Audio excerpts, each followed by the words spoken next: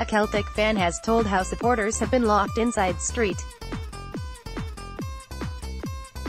Patrick's bar in Valencia by armed police. The fan, who does not want to be named, said they have been told to stay inside the bar for no reason and has sent the Daily Record shocking footage of people being attacked if they try to go outside. We reported earlier how footage showed fans and cops clashing on the streets ahead of the Hoops Europa League second leg match tomorrow evening. Campaign account at @FaCildaBill posted a video on Twitter saying, "Some appalling footage appearing tonight showing Spanish police violently attacking supporters without provocation in Valencia.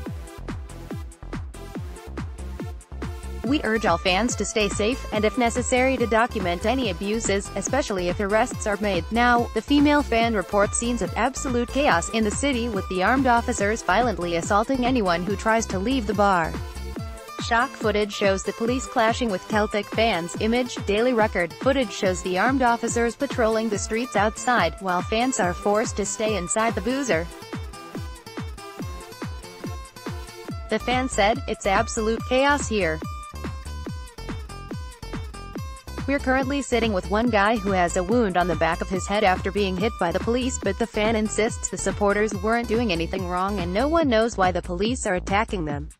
She continued, "One minute we were standing at the bar and the next minute people were shouting, 'Get in!' We tried to leave but they just started hitting people with batons." In shocking scenes, two cops can be seen violently attacking a man outside the bar with a large truncheon. Moments later, another fan in a burgundy top jumps in to try and help the man being attacked by police, only for 3 more armed cops to arrive and brutally try and defuse the situation, while a woman can be heard screaming for them to leave him alone. The fan also said she was hit for taking video of the attacks. She said, "One of them even hit me for filming. They hit me on the leg with their batons." Thousands of Celtic fans have descended on the Spanish city for the clash following their 2-0 defeat on Thursday. The Spanish government's Anti-Violence Commission announced earlier this month they have deemed the game a high-risk encounter, meaning there is likely to be a hugely increased police and security presence at the time.